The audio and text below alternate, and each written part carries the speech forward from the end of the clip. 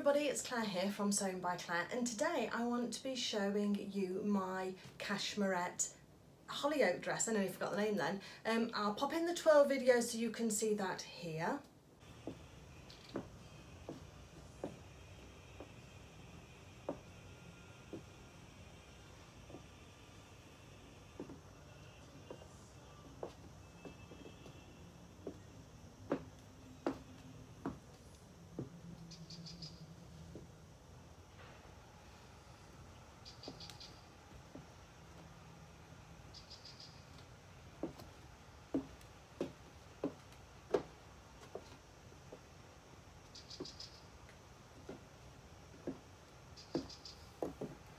And now you've seen my twirl video, then we'll talk about the construction and some of the things that I learned along the way. Now this is my first Cashmerette Holyoke that I've made so far, and I say so far because I'm sure I will make some more again in the future.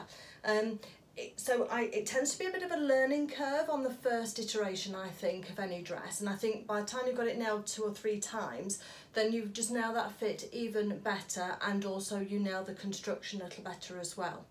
So this is a sundress with a shaped front to it, then it's got a square back on it. If I just turn my mannequin round, so a square back on the back there.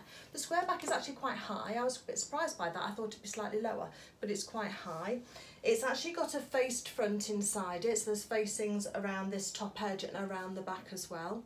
It's a faux button front closure, although you can have it opening if you want, but if you want to eliminate any gaping, then this row of stitching here actually attaches both row of those plackets together, and there's no buttonholes, it's just buttons sewn straight onto the front, so that saves a little bit of time in the construction should you wish. Obviously if you want to, you can go ahead and put all of your buttonholes in, but as this was my first one and I didn't quite know how it was going to work out, then I thought I would just go with the buttons at this stage. The straps fit nicely over the top of my bra straps. I didn't need to adjust those at all, and also on the back as well, it fits pretty well for a first go, and I find this with Cashmerette. I'll put my measurements up for you here, because I think it's always really interesting to be able to compare your measurements to my measurements and just see how it fits and how we are similar in size and in height, because it can give you a better indication, can't it, as to how the dress might fit on you. There were a couple of alterations that I did make. I have lowered the apex point just down by 1 inch, and I do find that my bras and the way I tend to wear my breast tissue is slightly lower than that, and also I don't have a lot of extra tissue, extra fluff, I think sometimes people call it, at the top here, so this is quite bony on me, and then just all of a sudden we've got my bust. So again, on my next one, there's going to be a tweak that I will make on my next one, but for this one I didn't alter this neckline at all, that was all fine. All I did was I took a little bit off the side seam on the princess, so let me just turn this round. So where this cream flower sort of area is here, I actually took some off the side bust panel rather than the top bust panel, and I just took a little bit out of there, probably about 1 centimetre at the top, going to nothing before the bust point, and that just seemed to pull in this section just here where I've not got a lot of tissue to fill in. I did make a mistake when I was making this one, and I'm going to share that with you because it might be something just to be aware of and to look out for. It was on the back panel here, and when I made this dress first, this section here, the side panels, because there's a seam down here and there's a seam down here, so you've got a square centre back panel here, and I had not traced the correct line for this side here, and then obviously it goes into the underarm, so the panel starts here and then goes into the underarm. So let me just get the pattern out, because I'll show you why and what happened with that for me, so that you can just look out for it. Okay, so this is the centre back panel here, and this one was easy to trace off. I did the size 14 at the top, and then I just graded it out to a size 16 at the bottom. So I just drew a line between those 2 points and just followed it down, and then just rearranged my notches in order to fit onto there. So that bit there was straightforward, that's fine. But this is the side back panel. Can't see me, can you, very well, sorry. And here, when I was tracing this off, for some reason, and the lines are very clear, so it's a user error, it's not a Cashmerette problem, but it's just something just to watch out for. Then I counted in the 12-14 line and started tracing that one, so I traced that one off and then coming around here. However, the 14 line is actually the second one in from this side, so 12 to 14 there. So can you see there was about an inch difference that I hadn't got on the back of my dress, and obviously the armhole swoop is steeper on that smaller size.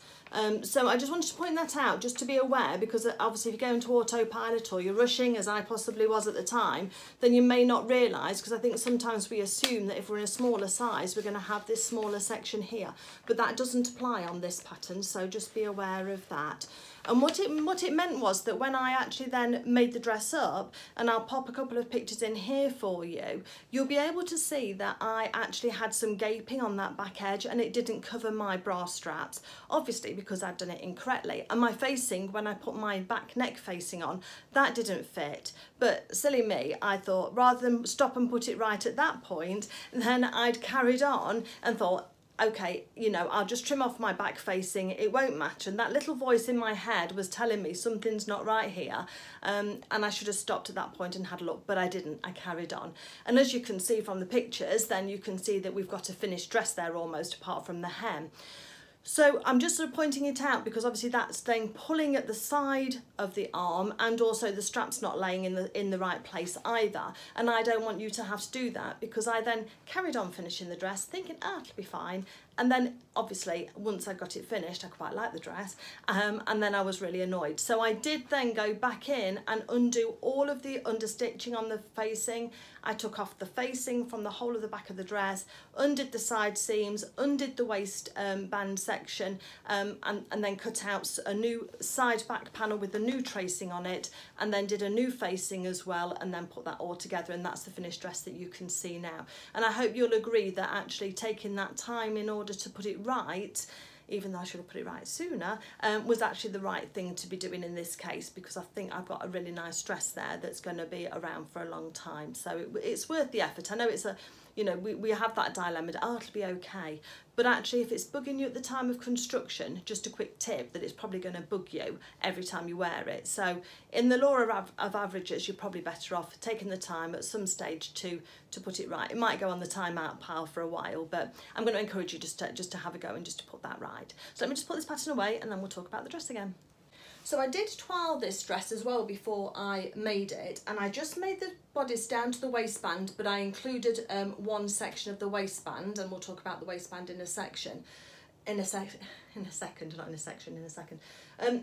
I'm really pleased that I did, because of the way that the construction instructions are, then you don't really get to try the final fit of the bodice until it's all finished, because one of the last steps that you do is actually sew through your facing at the underarm and then down your side seam. So the front is all constructed and the back is all constructed, and then the final thing you do is sew down the side seams. Now I did choose to use a big stitch. I went up to a stitch number 5 in length on the side seams while I was trying it on, just to make sure that that was right in case it needed cinching in and just a little bit more, or letting it out depending on how the fit was. But in actual fact it fitted really well, and I've not said yes, but you'll have seen from the measurements page that this is a 14 to 16, so 14 bust to a 16 waist, and 16 hips. I probably could have got away with the 14 on the hips, but not on the waist. So again, the skirt is quite full at that hip point. And it's a CD cup, this one is, and I normally take an EF in a bra, so again that can give you some indication. But I really would strongly suggest that you go online to the Cashmerette webpage and pop your measurements into the size calculator that you'll find there. It's easy to find, and that will tell you what size that is recommended to start with. And obviously you're going to tweak it anyway to make it fit you perfectly, which is what I did, but that again is something that you can do, and it'll give you a really good starting point without you having to try and do the guesswork, especially with all the different cup sizes, because I think before I've tended to do an EF cup size. Well, that's just proving to be too big for these days. So again, you know, my I don't know about you, but my weight fluctuates quite a lot, and also just measurements go up and down, which I think is quite normal for us girls anyway. So that would be what I would do. While I'm just looking at the outside of the garment, the only thing that I am aware of is I've got some drag lines, and I think it's on this side here, on the top here, and this is my smallest side on my bust, so I think that in the future I need to just pinch out what's called a dart bigone. I think that's a term by Kenneth King. He's a couture sewist, and what he would do is just pinch out on the pattern a small amount, maybe just half an inch, quarter of an inch, something like that, but it would go to nothing. So you just pinch it out on your pattern, you don't sew it as a dart, you just pinch it out on your paper pattern, and then when you come to actually wear it, it's got a shorter length on this line here, and that stops the gaping, which hopefully you can see has worked quite well on this dress as well, because although it's quite low, then it's actually sitting quite nicely to my body without it actually gaping too much when I'm talking to you. So that's a good tip to have. Now it's going to be difficult to do it on one side only, so I probably will end up doing it on the pattern and then cutting out both, because I think that over time there'll be a bit of room for manoeuvre on that bust line as well. So that's a little tip that hopefully will be helpful. So I didn't do that on this one, and I feel that the coverage is pretty good again. I'm not planning on doing too much leaning over and what have you in this dress. It's more, I think with this fabric, it's just more of a dressier dress perhaps, although you can wear it with flats as well and it looks really nice. So let me just turn this round as well. So my back is just folding out, just needs a bit of a better press, I think that does. Okay, so on this waistline here, you've got the elasticated waistline. Now, in the instructions, Cashmerette does say to use a zigzag stitch to go over this elastic.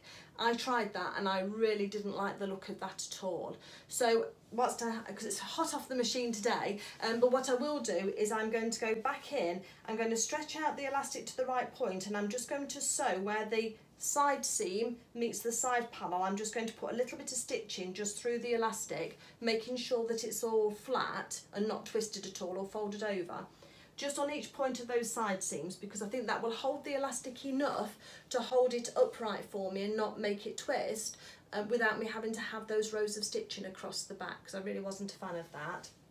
It might not bother you, and that's absolutely fine. The other thing that I haven't done is I haven't put the pockets in, because I find that if I put inseam pockets right just here on my dresses, then it adds quite a lot of bulk to here, and also the side seams tend to stick out a little bit more, which is not a look that I like. But what I do like is I do like the pockets that are on the Cashmerette Rivermont, and I've made that before. And I mean this is an Upton I've got on, but it's got the centre panels anyway.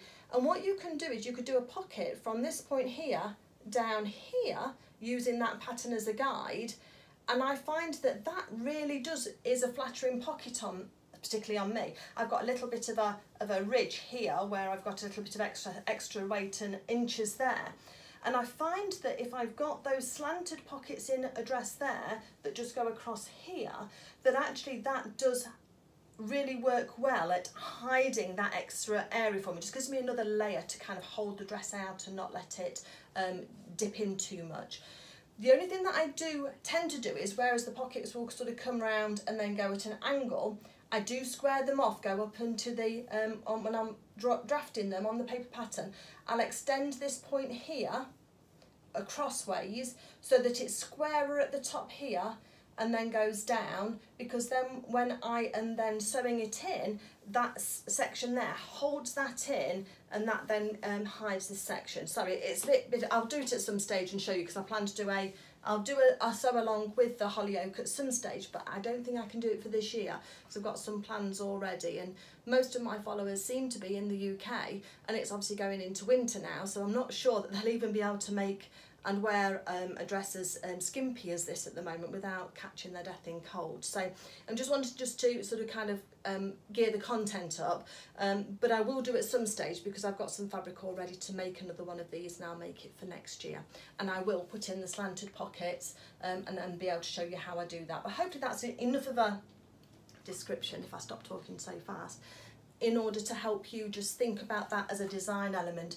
And I like that we can mix and match these designs as well, because once we've got the actual theory of how to do that pattern with the slanted edge, and then it's got a section at the back here, then we can draft that and use that on all the other dresses that we like. I mean, the other thing is you could put patch pockets on this dress as well, like the Hampton, but for me I like those slanted ones. I think they look really nice. So let me just turn the dress inside out, because I just wanted to then talk to you about, the other thing I did put an extra button in the front, because I'd got smaller buttons. I got these small wooden ones, then they were too small in order to have the spacing. I think there was only supposed to be 3 down the front here, and it didn't quite look enough because they were so small. So I did change the spacing of my buttons to accommodate for a greater number of buttons because they were smaller. So that is a change as well. But there's no gaping because, as I'll show you on the inside, this is all stitched down, so there's no possibility of any gaping at all. It's just a faux front if you follow along with the pattern. So let me just turn the dress round and I'll show you the inside. Okay, so we've got the dress inside out now, and my biggest issue with this dress is this edging of the facing here. If you can see, that's loose. That's supposed to be caught into the section just here for the placket, but whenever I had that pulled in, can you see how it's pulling across here? So for me, I've had to snip that off. It was originally sewn in, but I've snipped it off, and on that side it's just about that inch proud. So I will make an alteration to my placket pattern for next time, and this one pulls slightly, and I will extend that bottom edge of the placket just slightly longer so that I can play around with it the next time that I come to make this dress. I will make it again, but the next time I make it as well, I'll be making it fully lined, I think, on the front, on the bodice as well. Again, I like to hide all of my construction and my seam edges. You can overlock them, but you know, and I have done for some, but it's just, it's not a finish that I'm kind of proud of, I suppose. So just bear with me with that, because the next time I will probably do a faced lining, which is my favourite, where I use the facing but I attach it onto a lining, and then the lining will get sewn in at the waist along here, and it'll hide all of that construction. I'm happy with either lining the skirt and probably half line it down to probably just mid-thigh length, so I've got something to sit on, because I'm in southern Spain and it gets very hot here, and sometimes you like something to be against your skin rather than your dress, otherwise you're pulling your dress away from you whenever you stand up. But I just do like a lined front, but for speed and just for having a go with the pattern, I wanted just to follow the instructions and to see how it was. Here we can see that placket again, and there's just no way that you can get through there. That's really all nice and secure, so there's going to be no gaping at all on the buttons at all, which is great. Now when you're cutting out as well, just remember that you're going to need to have the inside of your waistband as well as the outside. So actually on these front waistband pieces, you're actually cutting out 4 in total, 2 pairs, in order that you can then have them for inside and outside. Likewise on the back here as well, even though it's cut on the fold, you're going to then cut 2 of the back waistband on the fold, so that you've got the inside and the outside for your channel, really, for this elastic to go through. So that was something that I didn't pick up straight away as well, and I just went back. I wasn't reading the instructions, I was just jumping on and assuming that I knew what I was doing.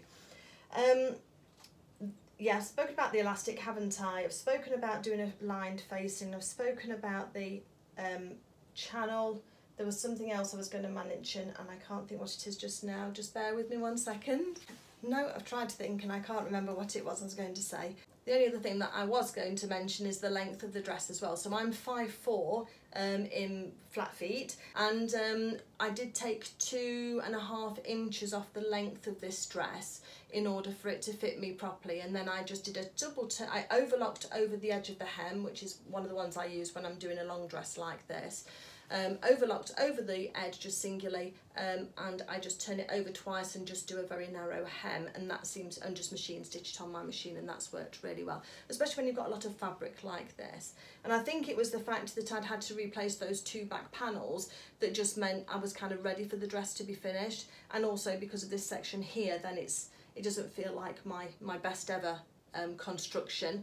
But again, it's about sharing with you that warts and all, sometimes when we're making something for the first time, it doesn't always work for us quite as well as we would like to, but we don't need to dismiss it completely, because the dress is still lovely and is still wearable in my opinion. So I'd urge you as well to rescue what you can, as long as you like the fabric and you like the overall look, of course. But then just make notes of that in order that you've got a record then for the next time you come to make it.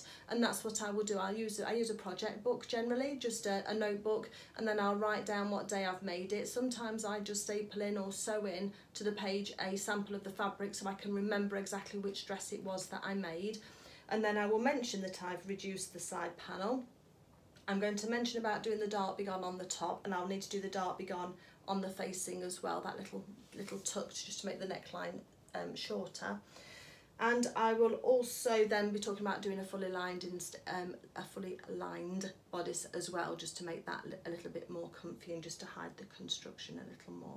And I think that should all work really well. But as always, it's a great pattern from Cashmerette. I've really enjoyed making it, and I hope that you do too. And I hope just those couple of pointers that I've given you might just sort of either give you a couple of other ideas, or just those pointers to watch out for on the pattern when you're tracing it. So I hope you've all enjoyed having this little twirl and review video of mine today. I hope that it does give you some pointers, and that it does entertain you for a while whilst you're sewing yours, and just gives you a couple of things to look out for, or things to be aware of really. But again, another great pattern from Cashmerette. It fits great, and I think it's a fabulous sew. But as I say, twirl the bodice first, and include the waistband, because the waistband makes quite a difference as to how it sits onto your body.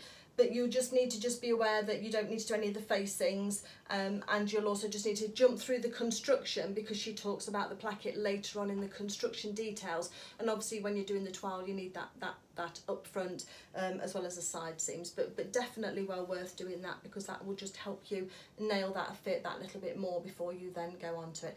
I don't think there's any need to twirl the skirt, obviously that's up to you, but for me, I thought there would be plenty of room in the skirt anyway, so as I say, I just twirled up to that point, and that's where I was happy with it. So okay, thank you everybody. If you have enjoyed my twirl and review video today, I'd be really grateful if you'd consider subscribing to my channel. I know everybody says it, but we're about 40-60 split. 40% of people who watch my videos are subscribers and 60% are. So I'd really appreciate it if you just click on the subscribe button, and then you can click on the notification bell if you want when I upload a new video. And yeah, I will see you another day. So happy stitching everybody. Have a great day. Bye.